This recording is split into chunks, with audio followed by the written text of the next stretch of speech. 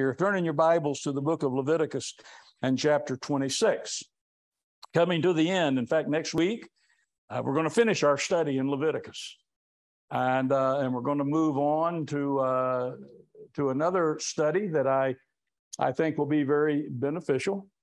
And it'll be about, we all know the Lord Jesus said, let your light shine, right? How do you do that? What all is involved in that? Is it just telling somebody how we got saved, or is there more to it? And so we're going to be getting into that. I think you'll enjoy the study, but that won't be next week. It'll be the following week, okay? And so we'll get into that. Leviticus 26. Have you ever come to a crossroads in your life? Whoop. Sorry about that. I was clicking the button and didn't even realize it. Okay. Have you ever come to a crossroads in your life, a place where you had to make a decision? It's a decision that's not an easy decision, because here's the reason why. You know that when you make that decision, it's going to change the rest of your life. Now, I remember when we made the decision to, first of all, leave America, go to Korea as missionaries. That was a pretty heavy decision. And then when we made the decision to leave Korea to come here, that was even heavier decision, because of all the things we were leaving behind in Korea and not knowing what was going to be here in store for us here in Singapore. And so those decisions, it's kind of a scary thing when you stop and think about it. We've all been through that. We've all experienced that. And of course, one thing that would make the whole process a whole lot easier would be if somehow we could look 10 years forward in time. Wouldn't that be nice? Okay, if I make this decision in 10 years, where am I going to be? Where's this going to lead in 10 years? I guess that's why fortune tellers are so popular.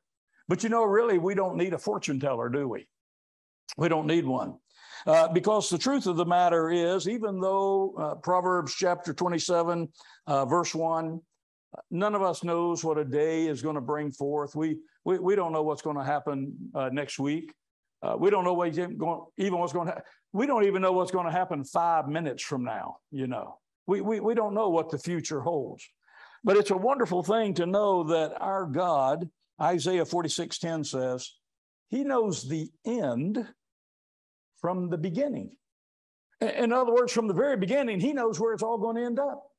He knows where it's all going to lead to.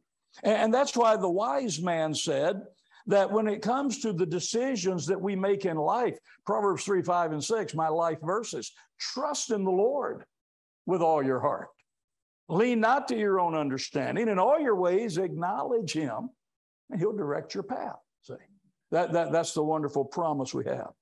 But there are some decisions that we can make, and we can actually know in advance where it's going to lead us. We can know in advance what the outcome is going to be. That's what we're going to see in our text together this evening. Last time in our study, we saw how the Lord God gave instructions concerning the land. He gave instructions concerning the land that Israel would inherit, and specifically in how that land was to have periods of rest. The land was to have periods of rest. We saw the Sabbath year and we saw the Jubile year, you remember.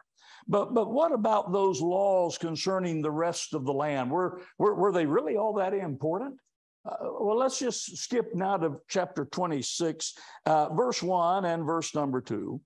Ye shall make you no idols, nor a graven image, neither rear up a standing image, neither shall ye set up any image of stone in your land to bow down unto it, for I am the Lord your God. Ye shall keep my Sabbaths and reverence my sanctuary. I am the Lord. Did you see the connection that was just made? Do you see the connection in those verses? Honoring God's house, keeping God's Sabbaths are put on equal standing with honoring God's person. Think about that.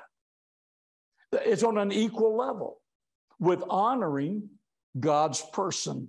Certainly Israel knew it would be a terrible thing to worship pagan idols. They knew that.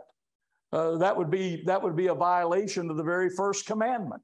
Remember the first commandment, Exodus chapter 20, verse 3, verse number 4, thou shalt have no other gods before me. Thou shalt not make unto thee any graven image or any likeness of anything that is in heaven above, or that is in the earth beneath, or that is in the water under the earth. And so the command was very clear. And the seriousness of the command becomes even more clear when we notice how that the Apostle Paul in 1 Corinthians chapter 10, verse 20 and verse 21 actually declared that bowing to an idol, what you're doing is you are actually giving the worship that belongs to God, you're giving it to a demon. That's the teaching of the Apostle Paul. And so it's a very serious thing to worship a pagan idol. Israel knew that was a terrible sin. That was a terrible sin. They also knew it would be a terrible sin to ignore God's Sabbaths, all those special days that God had put into their year, into their calendar, which we dealt with a couple of weeks ago. And it would also be a terrible sin to disregard God's tabernacle, God's house, God's dwelling place. But here's the point. Here's the point I want you to get. Israel had a choice. Right? They had a choice. They could choose to obey, or they could choose to disobey. They had the choice. And when they made their decision, God wanted their decision to be an intelligent decision. So therefore, he told them, if you make this decision, this is what's going to happen. This is where it's going to lead. You don't need a fortune teller to tell you. I'm going to tell you. This is where it's going to lead. If you make this choice, here's what it's going to lead to. And so the Lord God is going to show now the consequences of their possible choices. So let's look at the chapter. Three main thoughts that we want to consider together. First of all, what would happen if they would obey? If they would obey, what would happen? Verse 3, verse number 4, if you walk in my statutes, if you do that, and if you keep my commandments to do them, verse 4, then, okay, here comes the consequences.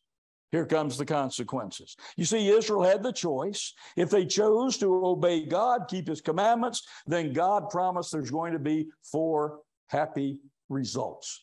There's going to be 4 happy consequences. First of all, there would be timely rainfall. There would be a timely rainfall. Leviticus chapter 26, verse number 4. Then I will give you rain, but not just any kind of rain. It's rain in due season. Rain in due season. Did you know that there are times when rain is bad? That's true. There's times when rain is bad. In North Carolina, we live in a rural area. It's a farming area. And too much rain at planting time can actually cause the seed in the ground to rot before it has a chance to grow. Too much rain, not a good thing. Not a good thing. And too much rain at harvest time can also beat the ripened fruit down to the ground so that it will be spoiled and the harvest will be lost. So the Lord promised, I'm going to give you rain, but not just any kind of rain. I'm going to give you rain in due season. At the proper time, I'm going to give you rain. And so he says in verse 4, verse number 5, I will give you rain in due season, and the land shall yield her increase, and the trees of the field shall yield their fruit, and your threshing shall reach unto the vintage, and the vintage shall reach unto the sowing time, and ye shall eat your bread to the full and dwell in your land safely. Who doesn't want that?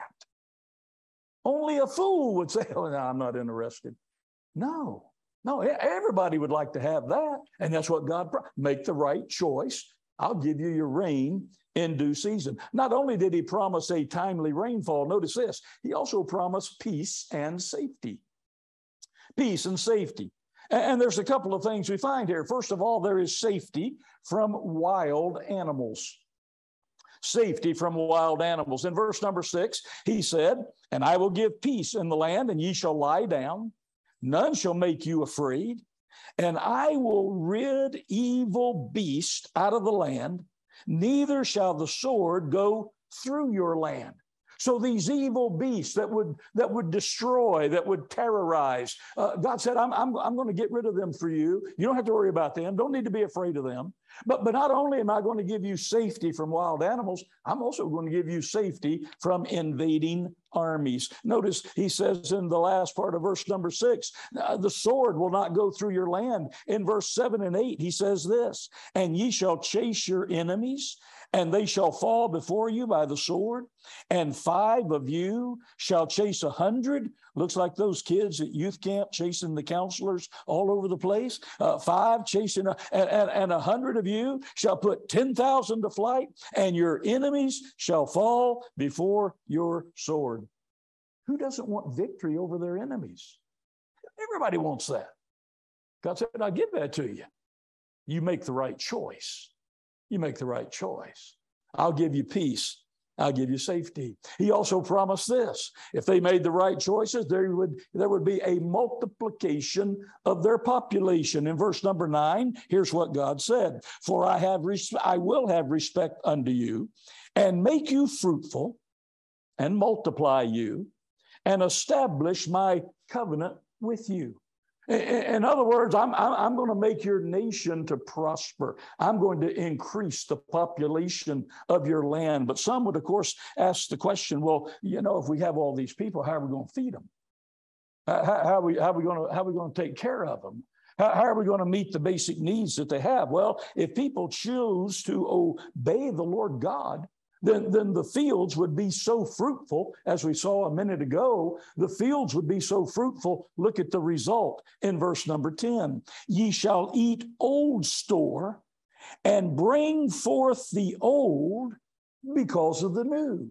In other words, their harvest would be so abundant that not only would it feed them all during the year, but at the end of the year, when the new harvest came in, there would be such a surplus still left in the barn from the previous year. They would have to clean all that out to put in the new harvest that God had given to them.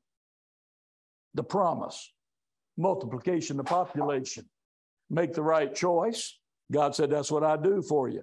Not only that, make the right choice, and you will enjoy God's continued presence. God's continued presence. Verse 11 and verse number 12. I will set my tabernacle among you. My soul shall not abhor you, and I will walk among you, and will be your God, and ye shall be my people. Just that relationship, that knowing that we have God's presence, that ought to make us want to make the right choices. Ought to make us want to make the right choice. Certainly wonderful blessings were promised if Israel would choose to obey. Notice I said, if they would choose to obey. That's one of the biggest 2-letter words in the English language. If. Well, what about if they would not obey? Number 2. Thank you, sir. Hot water and no coffee in it. Thank you. What if they would not obey? What if they would not obey? Leviticus chapter 26, verse 13 and following. Excuse me. I am the Lord your God, which brought you forth out of the land of Egypt, that ye should not be their bondmen. And I have broken the bands of your yoke and made you go upright. But if, there it is again, but if you will not hearken to me and will not do all my commandments, all these commandments, and if ye shall despise my statutes, or if your soul abhor my judgments, so that you will not do all my commandments, but ye shall break my covenant, I also will do this unto you. It's your choice. But before you make the choice, I want you to know what's going to happen. I want you to know what the result is going to be. Now, the thing we need to remember here is that our God is faithful, right? He's a faithful God. He's a good God. He's faithful to bless us. Amen? Yeah, we all like that part. But let me tell you something. Because he is a faithful God, he's also faithful to punish sin. Even when that sin is the sin of his own people, he's faithful to deal with it. He's faithful to deal with it. In fact, that's the very truth that we find so clearly stated by the prophet Amos in Amos chapter 3, verse 2. Ye only have I known of all the families of the earth. Think about it. Of all the families of the earth, God chose Abraham's family. That's the only family he chose. He didn't choose the Crockers, didn't choose the Troys, okay? No, he just chose Abraham's family. Chose Abraham's family. And he said, therefore, because of that privileged choice that God made, notice what he said, I will punish you for all your iniquities. I'll punish you for all your... So the Lord God promised that if Israel chose to disobey, there's going to be some bad consequences. Letter A, he will send terror. Verse number 16, I will even appoint over you terror. In other words, God is going to give to them things that would cause them to be filled with fear. He's going to send things upon them that will cause their hearts to be filled with panic, with desperation. Because of all these things that are coming upon them, God said, I'm going to appoint over you terror. Not only is he going to send terror, he said, I'm going to send disease. I'm going to send disease. Verse number 16, I will even appoint over you, notice the list, consumption and the burning egg that shall consume thy eyes and cause sorrow of heart. Three things there. There's consumption, diseases that slowly waste away the body, a burning egg, that's fevers that can cause blindness, deadly maladies, diseases that would take away their person's life. Probably in there somewhere is COVID-19. I don't know. But God said, I'm going to send all this on you. I'm going to send all of it on you if you do not obey.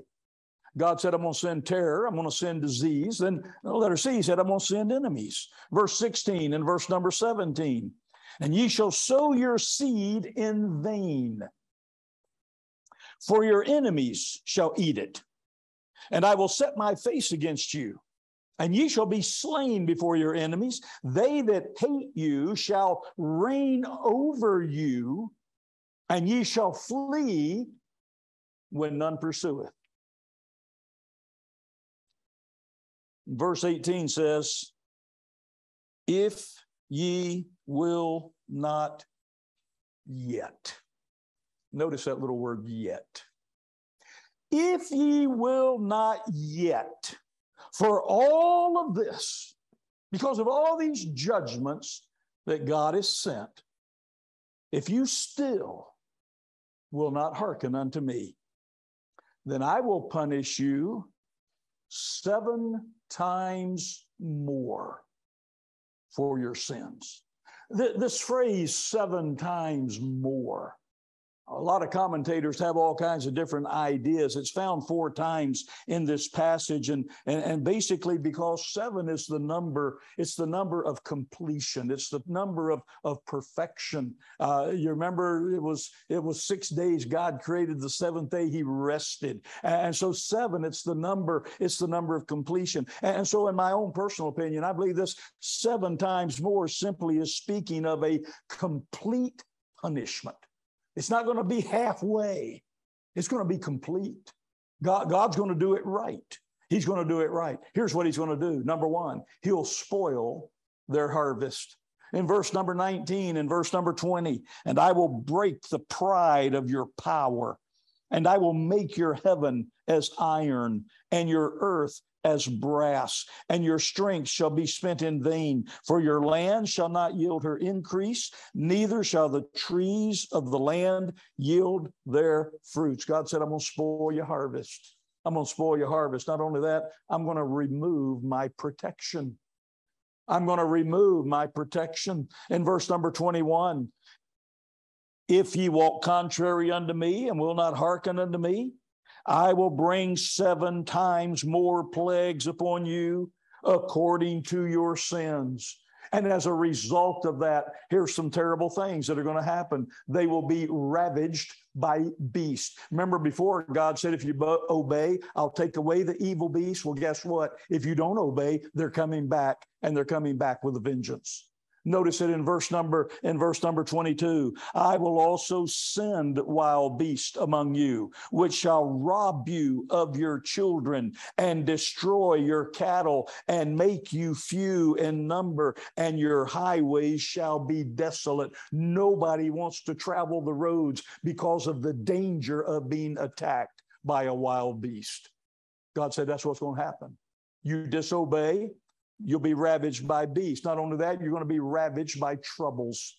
Ravaged by troubles. In verse 23, verse number 24, and if ye will not be reformed by me, by these things. In other words, if you're not going to change your way, in spite of all the things that God allows to come into your life, in spite of all the difficulties that God sends because of your rebellion and your sin, if in spite of all that, you don't change, you continue to walk contrary, then here's what God said: I'm going to walk contrary to you. I'm going to walk contrary to you, and will punish you yet 7 times for your sins. You go through the rest here from verse 25 down to verse number 31. This includes invasions by enemies. In verse number 25, the sword is going to come as armies invade their land. There's going to be troubles of pestilence. There's going to be all kinds of plagues that are going to come into their land. There's going to be famine that will come into their land. Verse number 26, and if they still will not repent, the Lord God said in verse 27 down to verse 29, if ye will not for all this hearken unto me and walk contrary to me. I believe I got ahead of myself. I read that a minute ago, didn't I? But I'm going to read it again. Then I will walk contrary unto you also in fury. In other words, he's angry. He's angry. And I will chastise you 7 times for your sins, and ye shall eat the flesh of your sons, and the flesh of your daughters shall you eat. You say, wait a minute, would God really do that? Well, yeah, as a matter of fact, he did. Have you ever read the story in 2 Kings chapter 6, verse 28 and verse number 29, where the famine got so bad in the land that they literally, 2 women were fighting because they had boiled the son of one day and eaten it, and the next day they were going to eat the other woman's son, but she hid her son. Yeah, it literally came to pass exactly what God said, because they would not repent. They would not repent. There will be famine. God said, you don't repent, there's going to be death. Verse number 30. You don't repent, there's going to be destruction. Verse number 31. God says, all of these things, I'm going to take away my protection, and all of these things will surely come upon you. That's the consequence of your choice. But not only that, notice also God said, he's going to reject their worship. He's going to reject their worship. You know, let me just tell you, if we go out and live like the devil all week long, don't expect God to be pleased when we come in on Sunday morning carrying our Bible and singing with such a holy voice, oh, how I love Jesus. God's not impressed.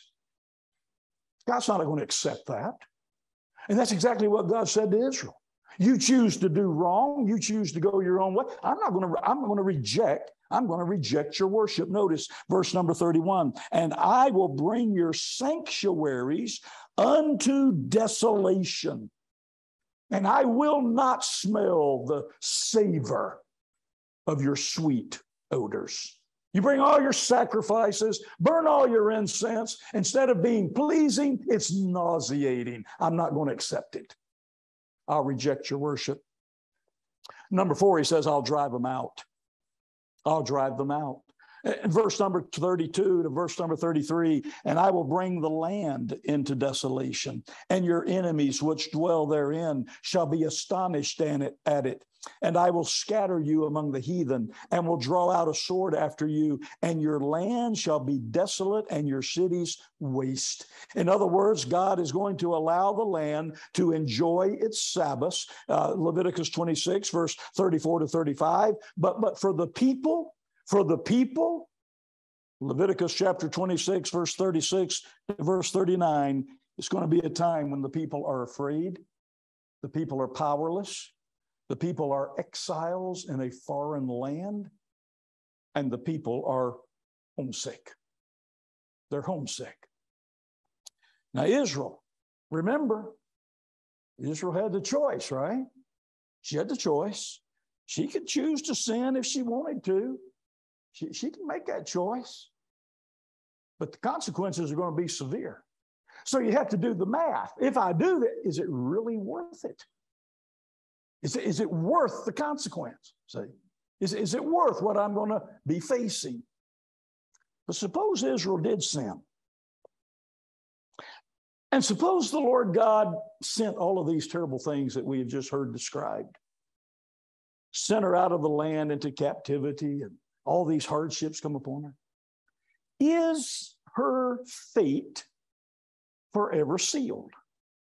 It's interesting. That's the same question we're going to see on Sunday morning in our study of Romans, and it'll be some time before we get there. But Paul's going to be asking the same question. Hath the Lord cast off Israel forever? Say. So would her fate be forever sealed? And some of you are already shaking your head. You're right. The answer is no. The answer is no. Notice what would happen. Third thing, real quick. What if they choose to repent?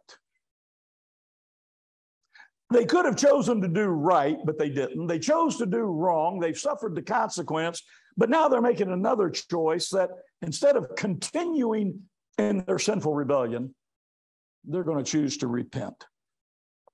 Verse number 40. If they shall confess their iniquity and the iniquity of their fathers with their trespass, which they have trespassed against me. The Lord God promised that he would remember the covenant that was made with the people. He would remember his covenant made to the land. And so therefore, even though the Lord God would be forced to deal harshly with Israel because of her sinful pride and because of her sinful rebellion, he's not going to forget his people. He's not going to forget them. Verse 44 and following. And yet for all that, when they be in the land of their enemies, they're outcasts now. They're exiles, foreign land. When they be in the land of their enemies, I will not cast them away, neither will I abhor them, to destroy them utterly, and to break my covenant with them. For I am the Lord their God, but I will, for their sakes, remember the covenant of their ancestors, whom I brought forth out of the land of Egypt in the sight of the heathen, that I might be their God. I am the Lord. Wow. What a wonderful God. What a merciful God. What a merciful God. So understanding this, what we've seen tonight, it's no wonder then that Moses, in his last sermon to the nation of Israel before he was taken to heaven, Moses said this to the nation of Israel. It's found in the book of Deuteronomy chapter 30, verse 19. He said, I call heaven and earth to record this day against you, that I have set before you. I have set before you life and death, blessing, cursing. I've given you the choice. I've set this before you. Therefore, here's the admonition. Choose life. Don't be foolish. Choose life, that both thou and thy seed may live. Let me just tell you, as we bring this to a close, that just like Israel, you and I face the same choices, don't we? We face the same choices in life. We can choose to serve God and enjoy his multiplied blessings. We can choose to do that. Or we can choose to disobey God and suffer his terrible chastisements. We can choose that too. And when we do that, I'm glad to tell you we can also choose to repent. We can choose to repent, to turn from our sinful way, to walk in the pathway of holiness. Bottom line, wherever we are there because of the choices that we have made. You are where you are right now because of your choices. That's where you are. That's where you are. And so may God help us to choose wisely, to choose like the psalmist did. Here's what the psalmist said in Psalm 119, verse 106. He said, I have sworn and I will perform it, that I will keep thy righteous judgments. Oh, but Pastor, that's not the popular way we do things today. That's okay. Right is still right. God is still God, and his standards haven't changed. We can choose to follow it and be blessed, or we can rebel and suffer the consequences. May God help us to choose the righteous judgment. So I want to close, give you the same admonition the Apostle Peter gave to those new believers in Antioch. He exhorted them. That is, he encouraged them. He challenged them that with purpose of heart. What does that mean? Simply means wholehearted determination. With purpose of heart, he exhorted them that they would cleave to the Lord. Don't let the world pull you away. Don't let the temptations of this world pull you away. With a whole heart, determined, I'm going to stick with God. I'm going to do what he wants me to do. Because I'll guarantee you the blessings of God will be far more enjoyable than the judgments of God. But again, it's your choice.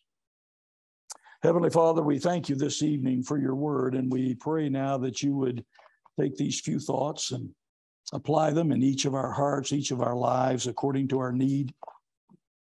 I pray that you would help each one of us, that we might truly determine that we're going to make the wise choices in our life. We're going to do what you would have for us to do. Lord, I pray that you would help us to determine that even this evening. Before we lay our head on our pillows, may we rededicate ourselves afresh and anew to walk with a whole heart in obedience to what you would have us to do. Bless our time of prayer now, we pray. In Jesus' name, amen.